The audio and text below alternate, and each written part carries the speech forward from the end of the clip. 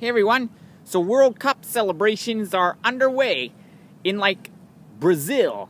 Now, everyone wants something to come to Brazil these days, such as the World Cup. They were begging for it to come to Brazil, come to Brazil, come to Brazil. All that. Now, in the midst of things, construction for many venues for the World Cup still isn't completed.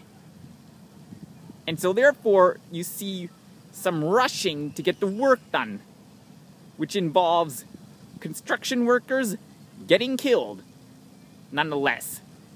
And then, there's always protests and transit strikes to deal with. You know what I'm saying? And you know why? That's probably basically all on the World Cup. Seriously. That's what it's basically on. Not lying, okay? Seriously. So let's enjoy the World Cup, shall we?